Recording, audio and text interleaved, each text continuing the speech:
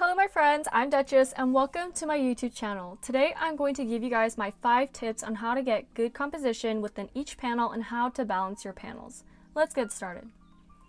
Disclaimer, I am not a professional artist or webtoon creator, but these are my tips and my advice on panel composition as someone who is not entirely new at creating webtoons. Thank you so much to Chariot's8x again for another great video request. I probably could not come up with this video on my own, so I really appreciate it. Alright, so tip number 1 is spacing. Space between your panels affects the way that readers read. For example, an action scene from a webtoon will have the panels spaced closer together. This makes the drawings move more quickly and you can see a lot more happening within a shorter amount of time. You don't have to scroll much to see all the action, and that can make your readers really feel the energy from your drawing. Like I've said before in another video, the flow of motion. Now, if it's a more relaxed scene, the panels will be placed further apart, which will make the readers read slower. This is especially important because you want to have good pacing in your story and know how to utilize it as best as you can. For my webtoon making process, I always do my paneling first. Let's say I have my script and I'm working on the next episode. The first thing I do is sketch out the location of each panel, which is what I call paneling. I don't think it's an actual word, but that's what I call it and it makes sense to me, so yeah. This takes me about 1 hour in total because I'm basically just drawing boxes. It's nothing complicated, just figuring out where I should place the panels so that the pacing is good, I guess.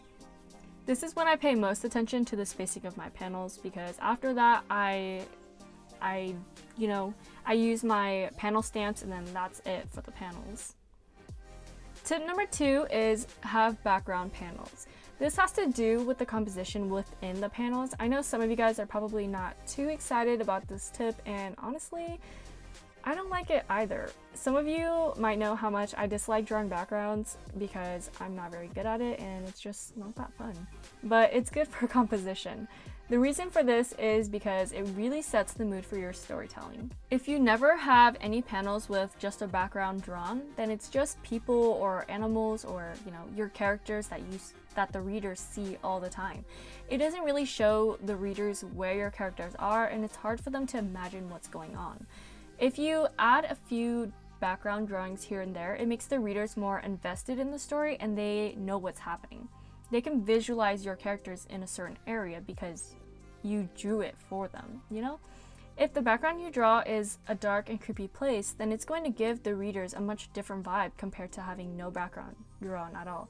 Like if you didn't include it at all, they would just have to come up with an idea of what it might look like. You can make the character say, oh, it's so dark and scary, but it's much more effective to have a background drawing that will show the readers just how dark and scary it is.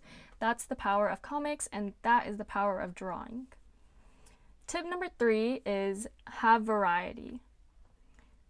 Variety meaning changing up what you draw in your panels. For example, if you have a panel here where your character is talking and only their head is showing, in the next panel, maybe draw your character from the side with their hands out as they're talking. This creates variety and makes your panels look better and more appealing. You're not always seeing the same person in the exact same way. You don't want a bunch of talking heads in your webtoon. I do this sometimes, but I try not to. I feel like it's something you can easily forget, so I would just recommend really thinking about this when you're sketching and doing the paneling, because you can't really change much about the composition after you do the line art and the coloring, because it's a lot of work. Changing the perspective, the view, and the way that the character is positioned can make your panels have more variety, so those are some things that you could do. Tip number 4 is center your work. I would also recommend that you guys always center your drawings in a panel. That also really helps with composition unless you have a specific goal in mind. For most of your drawings, it's better to have it take up most of the space within the panel, or at least be centered, because it's not very attractive to have all of this negative space. Remember, everything else on your canvas is blank and empty besides the panels where your drawings are, so you don't want your drawings to have a bunch of empty space. It's unappetizing. Like when you buy a bag of chips at the store only to open it and see that the chips don't even fill up the bag halfway. It's mainly air and it's a ripoff, and it's pretty much the same for our webtoon. There might be some times where you don't necessarily need to center your work.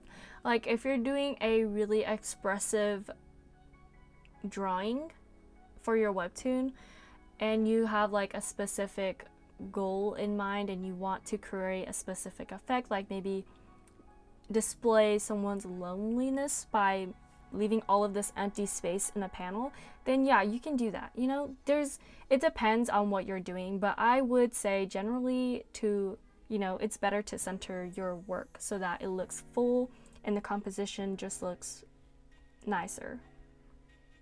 Last but not least, tip number 5, color. To have good composition also requires having colors that look good together. I kind of mentioned this before in a previous video about making backgrounds that match with the characters. If the colors clash, then the composition doesn't really matter all that much. I personally think that the colors that you use are more important than centering your work, because at least your art looks pleasing to the eyes of the readers. What I started doing is using the color wheel. I'm pretty sure that most drawing programs have a color wheel, so I would recommend that you guys check that out if you guys haven't before.